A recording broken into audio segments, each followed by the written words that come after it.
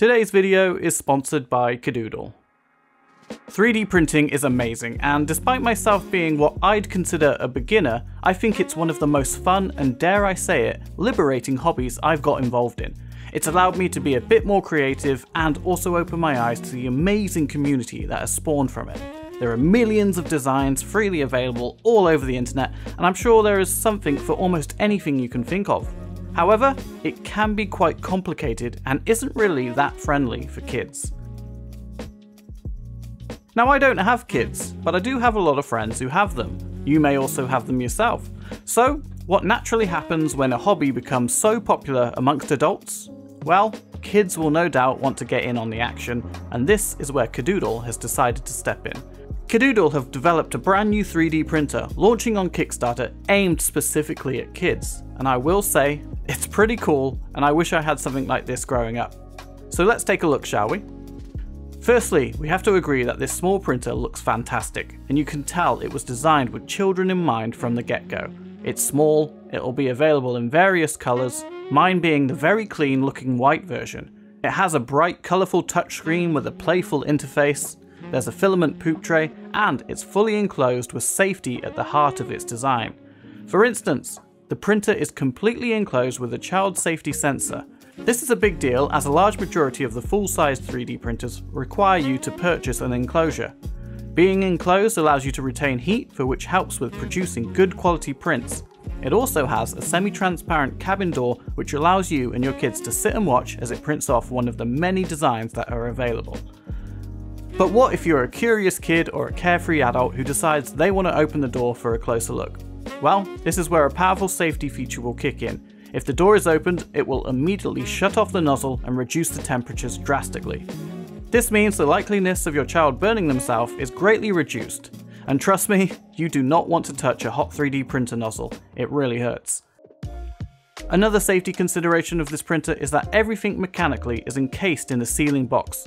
This design stops children from accessing any moving or high temperature components. Further ways they've made this child safe is the inclusion of a child lock that requires a password to unlock the printer's print functions at any time.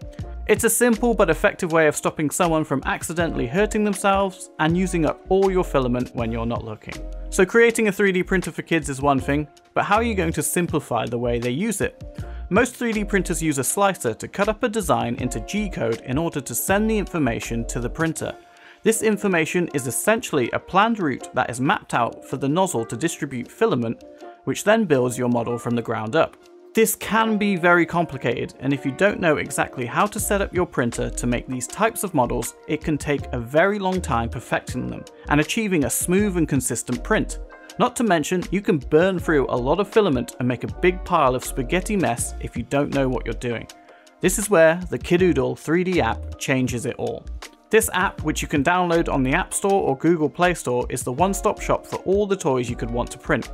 They're all categorized from educational, puzzles, characters, or even creative items. All you have to do once you've linked your printer to your account is find the model you want and tap Create. This then sends the model from the app over the cloud to your printer, and it's as easy as that. How fast does it print? Well, a classic 3D Benchy takes only 18 minutes to complete. This is achieved with an impressive 600mm a second build speed, so whether you're printing off a multi-sided dice, letters of the alphabet, or even a Mayan temple, you're going to be printing a lot of things in very little time. Speaking of filaments, these little spools are absolutely adorable. They're PLA, which is environmentally friendly, non-toxic, and safe to use around children. This means there will be no toxic fumes blasting out of the printer, so rest assured this is safe to use.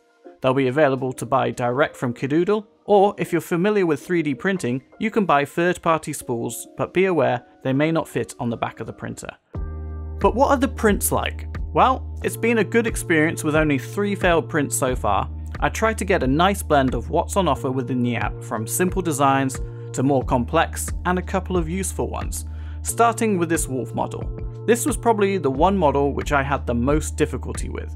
I couldn't print it on max speed, and after 2 failed attempts and a lot of glue on the print bed, I managed to get it to print on the slow setting.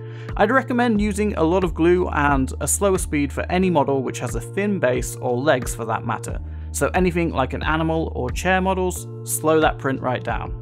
This whistle printed really well on the fast setting, taking only approximately 15 minutes, and after washing off the glue, I was very surprised at how loud this thing is.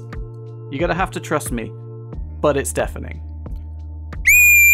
Next up is a multi-sided dice. Now, this has a fair bit of detail and an odd shape, so it's a bit of a challenge to get looking good. The detail on the fastest setting was passable, there's a few layer lines, but the bottom side did lose a lot of detail and some of the printing was messed up. I reprinted again on regular speed and it worked out okay. The bottom layer was better, but I actually found overall it printed better on the fast setting.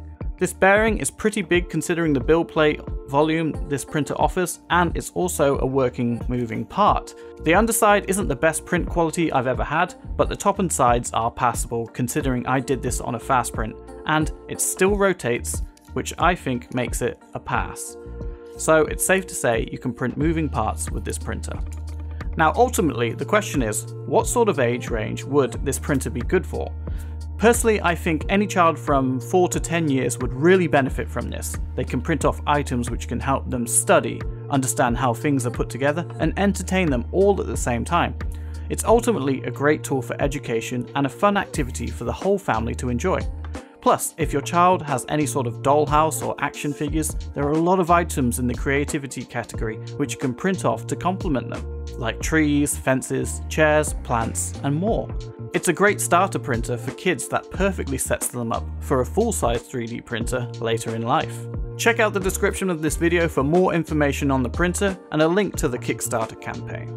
Thank you so much for watching. A further thank you to Kidoodle for sponsoring this product showcase, and click subscribe if you aren't already. I will be producing a few more videos related to 3D printing in the very near future.